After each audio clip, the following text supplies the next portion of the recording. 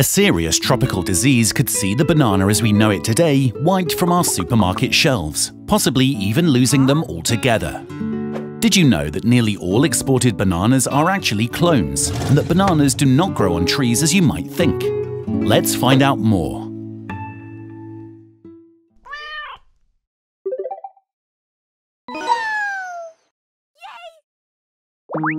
Bananas are one of the most eaten fruit in the world.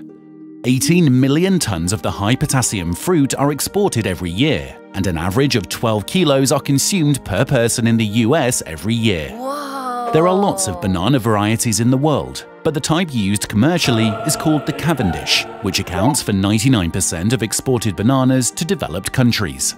This variety is used as it is seedless and takes a long time to spoil, making it great to export. But there is a big issue for the Cavendish. These bananas are all clones. Because we have found a great all-round banana, it makes sense to reproduce this exact type over and over to meet demand. We cannot plant seeds of a Cavendish as they are all sterile and do not have seeds. So a portion of the actual plant, which is actually a giant herb of densely packed leaves and not a tree, is cut and put back in the ground to sprout another plant. The problem here is that this process stops genetic mutation taking place, so the genes never diversify and are all exact genetic clones of one original plant. This means that if a disease was capable of killing one banana, that disease will be capable of killing all Cavendish bananas. This has unfortunately already happened once before with a banana called the Gros Michel, which was actually the commercial banana of choice up until the 1960s. This variety was known to be even superior to the Cavendish, with better durability and a taste sweeter and creamier than the Cavendish. Have you ever thought that banana sweets don't really taste like an actual banana? Well, that is because the taste is based on the Gros Michel banana.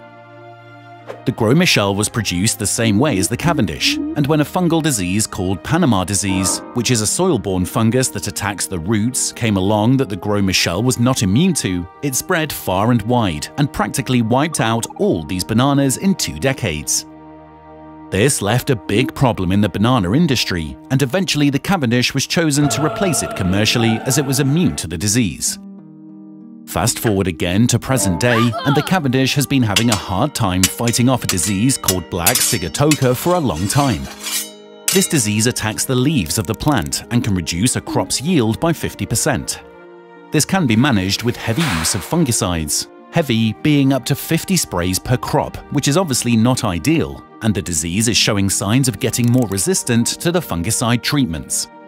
But the main problem is a re-emergence of a new and stronger strain of Panama disease, tropical race 4, that Cavendish is not immune to.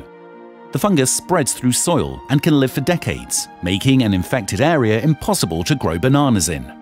The disease was first spotted in Asia and Australia and since has been seen in Africa. South America is the biggest producer of bananas and has yet to be affected, but the possibility of its spreading is very real.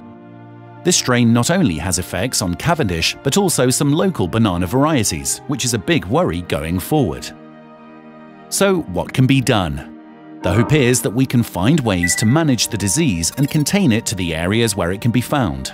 But as that cannot be assured, scientists are busy trying to identify resistant genes in wild bananas that can be bred into a banana that would work commercially and be immune to these diseases. Diversity in genetics is very important if we are to learn from our mistakes and make sure there is a guaranteed future for the mighty banana. Are bananas your favorite fruit? And how would you live without them? Let us know below. Thank you for watching, and please subscribe below for more.